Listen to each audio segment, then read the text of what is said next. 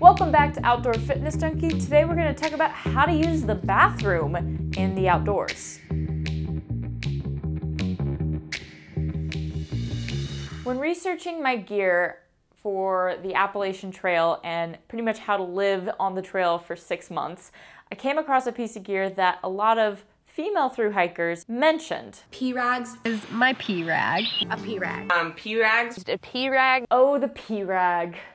If you haven't heard what this is, a P-cloth is a piece of cloth that is designed for wiping after urinating in the woods to reduce toilet paper usage. So, for example, people will sometimes use something like a cloth or bandana, something along those lines, and just kind of tie it on their pack. And then there's actually a manufactured piece of gear called a Kula cloth that is a little bit more high-tech. When researching the P cloth, I had a couple questions. I noticed that a lot of people had recommendations, that they really liked it and enjoyed it, but one of my main thing was this sanitary? Is it safe to use? Or does it pose a risk for me to get an infection or a disease on the trail? When starting my research, I came across an article in USA Today talking about reusable toilet paper. Toilet paper, like the stuff you use in your bathroom at home.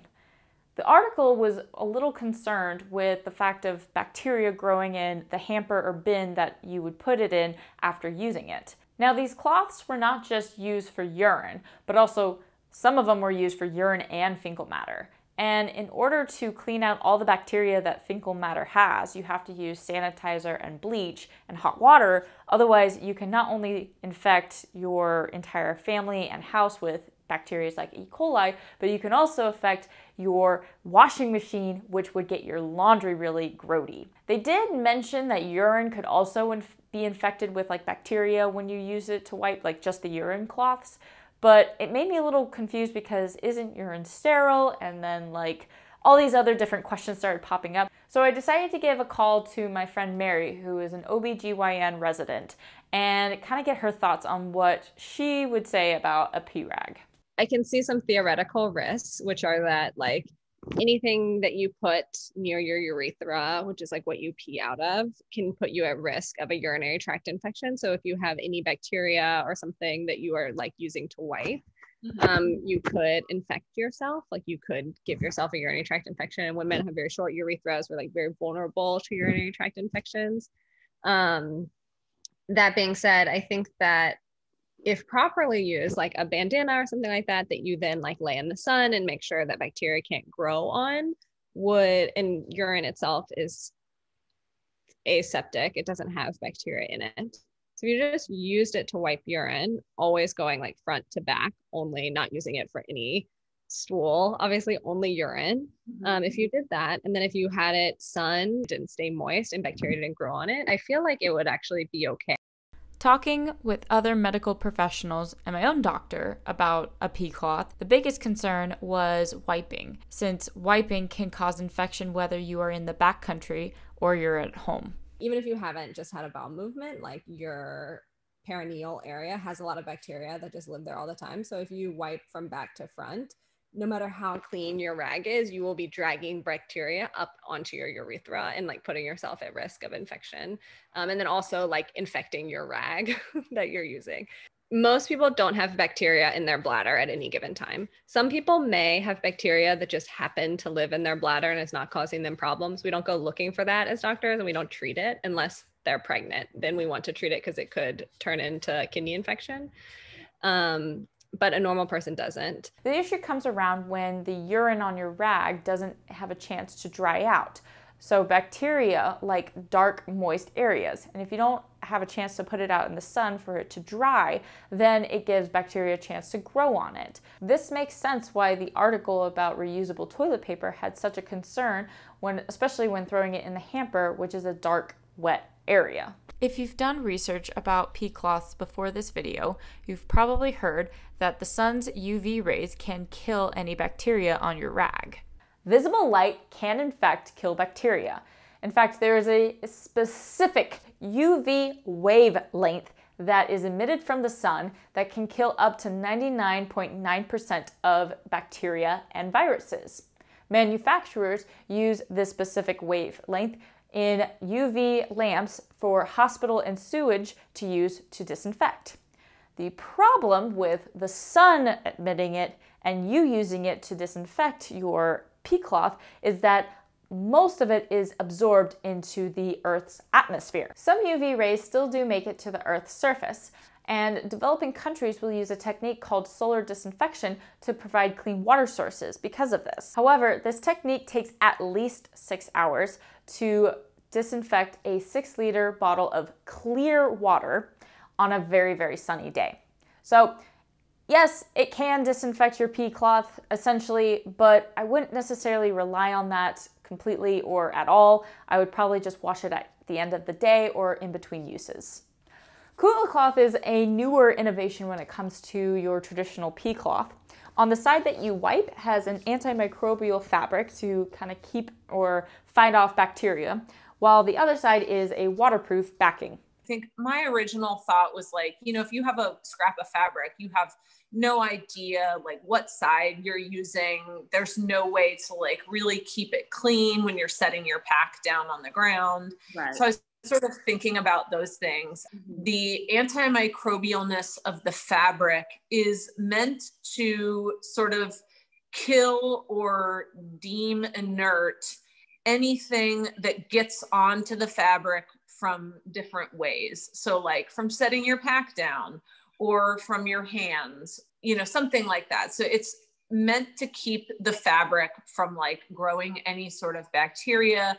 And then the idea is that the fabric is going to be cleaner so that when you put it onto your skin, you aren't as worried about like the transfer of bacteria from the fabric itself to your body. Silvador is an antimicrobial treatment used on a variety of different outdoor products, just like Kula cloth. The treatment itself prevents bacteria getting onto the fabric or on you, while also protecting humans and the environment. I did a lot of research about this, and I actually talked to the scientists who developed the product as well, because my big concern with the silver was that I had read articles about like silver nanoparticles getting into like wastewater treatment systems and like harming them. And the Silvador product is, it is a silver ion. And so if any silver, which isn't a lot, like washes off of the product, it becomes inert and it's not going to like kill bacteria in a wastewater treatment program. Treatment itself is Ocotec approved, it's EPA approved, BPR supported, a whole lot of different things support this treatment. Plus, when you use it, it doesn't break down as easily. There are tests on the effectiveness of the antimicrobialness of the fabric itself. Like all of that has been tested. Like after 50 washes with standard detergent, which of course is like extremely harsh, you know, it retains 99.9% effectiveness. Something along those lines is I believe what the tests say.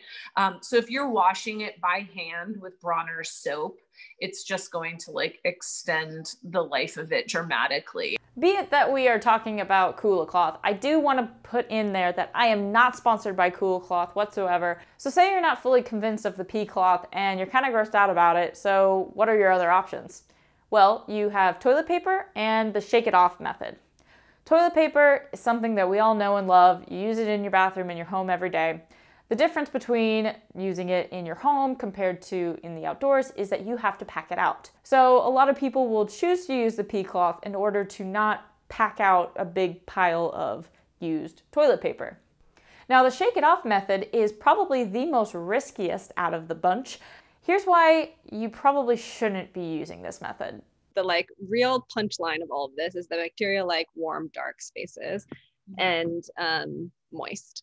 And so if you have not like thoroughly dried, even if your urine doesn't have bacteria in it, if you are not thoroughly dry and you pull your underwear back on and you're hiking and you're sweaty, and you're like have not great access to laundry facilities or whatever, so your underwear aren't that clean, like the bacteria from your perineum, from like closer to the posterior part of your genitals can come up and live in your underwear and then infect you, give you a UTI that way. And so like as much broader advice, it is also, I know, challenging to like use Dr. Bronner's or whatever to like clean your underwear, like when you're hiking, but like to make sure that you use breathable underwear that will actually dry and wick sweat and moisture and urine and whatever away. A yeast infection is very common. And I don't know that necessarily a pee rag would cause it, but like poor hygiene around going to the bathroom and having like moisture in your underwear, especially like talking about the shake it off method, that puts you at definitely risk of getting something like a yeast infection. I hope this video helped you guys with researching which method you should use when it comes to bathroom hygiene. If you like this video, give it a thumbs up, maybe consider subscribing, and I'll see you guys next time.